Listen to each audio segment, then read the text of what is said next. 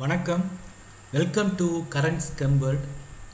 இன்னைக்கு இந்த வீடியோவில் நானோ மெட்டீரியல்ஸ்னால் என்ன, அதனுடைய டைப்ஸ் எத்தனை டைப்ஸ் இருக்குது, 1 டைமென்ஷனல், 2 டைமென்ஷனல், 3 டைமென்ஷனல், 0 டைமென்ஷனல் வந்து குவாண்டம் டாட்ஸ்ன்னு சொல்லுவாங்க, ஆப்டிக்கல் ப்ராப்பர்ட்டிஸ் அதெல்லாம் பார்ப்போம். ஓகே, நானோ மெட்டீரியல்ஸ்னால் என்ன? Any material having at least any one dimension lies in the scale of 1 to 100 nanometer is called nanomaterial. அதாவது there are 3 dimensions இருக்குது. Okay, x, y, z. அந்த dimension x, y, z வந்து இந்த ரேஞ்சில் இருக்கணும். அப்போ any material having at least any one dimension in a scale of range 1 to 100 nanometer is called nanomaterial. The range of nanomaterials do not have clear boundaries கிடையாது. Such nanomaterials have distinct chemical and physical properties compared to their bulk. Bulk material காட்டிலும் இப்போ gold metal உடைய properties வேறு மாதிரி இருக்கும். அதே இது gold நானோ particles behaviour வந்து they have distinct chemical and physical properties இருக்கும். அப்போ அது ஏன்னு பார்த்தீங்கன்னா இந்த நானோமீட்டர் ஸ்கேலில் these properties often differ from its macro scale level due to quantum mechanical confinement effect சொல்லுவாங்க. குவாண்டம் எஃபெக்ட், அதாவது பல்காக இருக்கும்போது அது கிளாசிக்கல் மெக்கானிக்ஸை ஃபாலோ பண்ணும். அதே இது குவாண்டம் சைஸ் சிறுசாக என்ன ஆகுதுன்னா it tense toward the behaviour tense towards quantum theory, quantum மெக்கானிக்ஸை follow பண்ண ஆரம்பிக்குது. அதனால தான் அந்த ப்ராப்பர்ட்டிஸ்லாம் என்ன ஆகுது, ரொம்ப வித்தியாசப்படுது. Okay, nano science, nano technology this year recently emerging field. And இது என்ன, it deals with the study and fabrication of nanomaterials at its atomic, molecular and cluster level and their applications in various industries, medicine, biotechnology, etc. Okay, what are the different dimensions of nanomaterial? Okay, there are 4 dimensions. One வந்து 3D nanoparticles. 3D nanoparticlesனால் என்னென்னா இங்கே பாருங்களேன், இதில் வந்து என்ன இருக்குது, height, okay, length, breadth 3 இருக்குது. இந்த 3மே எவ்வளோ இருக்குது, 100 நானோமீட்டர் இருக்குது, 3 டைமென்ஷன். ஓகே, அப்போ அவங்க இதை பாருங்கள், those nanomaterials in which the edge length, இதுதான் edge length of all dimensions of all the 3 dimensions is greater than 10 nanometer. இது அடுத்து பார்த்தீங்கன்னா 0Dக்கு வந்து இது just opposite. Those நானோமெட்டீரியல்ஸ் in which the edge length of all the dimensions இங்கே வந்து is greater than 10 nanometre, is less than 10 nanometre. எல்லா டைமென்ஷனும் less than 10 நானோமீட்டராக இருக்குது. அப்போ அதை வந்து என்ன சொல்கிறோம்னா 0 dimensional நானோமெட்டீரியல்ஸ் are called quantum dots. For example gold nano particle, silver nano particle, etcetera. அடுத்து 2D நானோ மெட்டீரியல்ஸ். 2Dனா ரெண்டு டைமென்ஷன் வந்து இருக்கும், இன்னொரு டைமென்ஷன் வந்து லெஸ் தேன் 10 நானோமீட்டர். அப்போ those nano materials in which the edge length of 1 dimension, ஒரு dimension இல்லை பாருங்கள், ஏன்னா அந்த டைமென்ஷன் இல்லை, Z, ஓகே, XY தான் இருக்குது, Z இல்லை. In which the edge length of 1 dimension is less தேன்ங்கிறதுனால இதை காமிக்கலாம், லெஸ் தேன் 10 நானோமீட்டர். அடுத்து 1D, let us take ஒரு ஸ்ட்ரிப் மாதிரி இருந்து எடுத்துக்கிறோம்.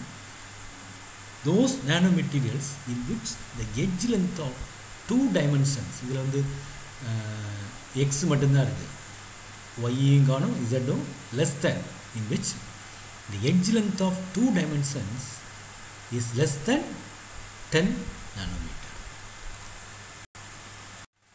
அடுத்து நம்ம எக்ஸாம்பிள்ஸ் பார்ப்போம். For example, 2D nanomaterial. 2D nanomaterial, the best example, graphene is the best example for 2D nanomaterial. அதை it is also called carbon nanosheet னு சொல்லலாம். இப்போ this is the structure of graphite. Graphiteல வந்து என்ன இருக்குது? hexagonal layers stacked.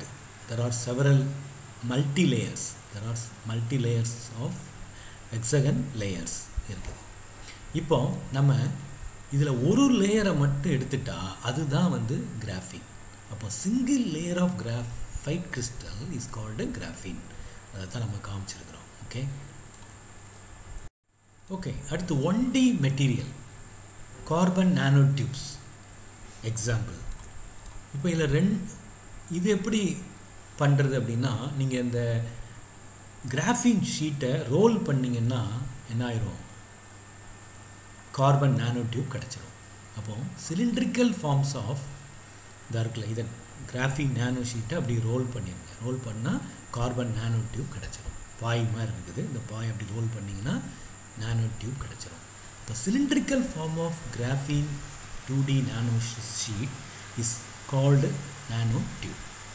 These nano tubes maybe இது வந்து ரெண்டு சைடும் ஓப்பனாக இருக்கலாம். Maybe open at both the sides, அல்லது open at one side, closed at one side, அல்லது ரெண்டு சைடுமே ஓப்பனாகவும் இருக்கலாம். ஓகே அடுத்து carbon nano டியூப்பில் there are 2 types. One வந்து single walled carbon nano tube. Okay single வால் கார்பன் நானோ டியூப் நம்ம பார்த்தது தான். கிராஃபீன் ஷீட்டை வந்து when graphene sheet is rolled up, you will get single walled carbon nanotube. அடுத்து இன்னொரு type வந்து multi walled carbon நானோடியூப். அது எப்படின்னா கிராஃபைட்டே அப்படி ரோல் பண்ணிங்கன்னா என்ன கிடைக்கும்? when graphite is rolled up you will get multi walled carbon நானோடியூப். அடுத்து நானோ வயர்னா என்ன, நானோ ராடுனா என்னன்னு பார்ப்போம். இப்போ நானோ வயருங்கிறது one dimensional material in which the length of the length of the material is more than 100,000 times the diameter of the material. அதுனா நானோ wire.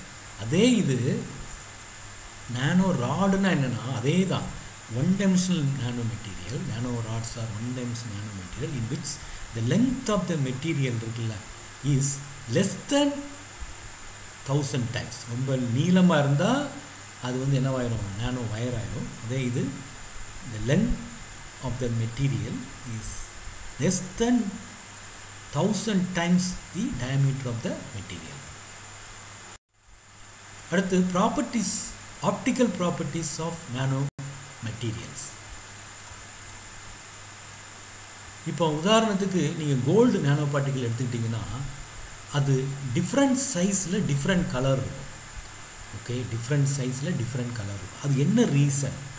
இது வந்து size depend properties, size depend colour. Optical properties of nano materials R strongly depend on size, shape, surface functionalization, doping and interactions with other materials. For example, the different colors of different sized gold nanoparticle is due to change. இங்கே பாருங்களேன், இது வந்து ரெட்டாக இருக்குது, இது ப்ளூவாக இருக்குது. அப்போ வந்து band gap வந்து என்ன ஆகுது? நம்மளுக்கு சைஸ் குறைய size decreases, the energy band gap energy increase ஆகிட்டே போகுது. அது காரணம் என்ன? So hence the